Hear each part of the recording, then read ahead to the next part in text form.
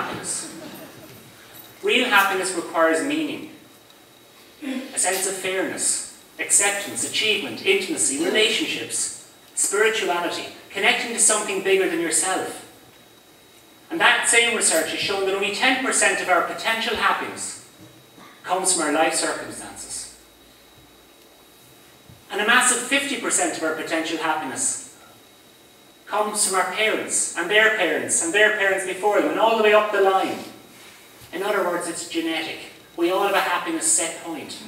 And 40%, what I call the 40% solution of our potential happiness, comes from within. From the things we choose to think about, the things we choose to do each and every day. And the first tool in this toolkit of inner happiness and well-being is cultivating gratitude. Epictetus, the philosopher, said, "He is a wise man who does not grieve for that which he is not, but instead rejoices for that which he has."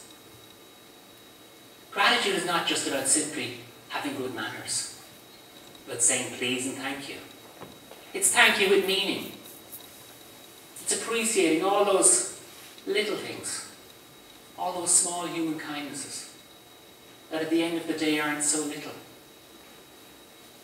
And cultivating gratitude creates meaning and value in everyday relationships and situations, putting us on an upward spiral.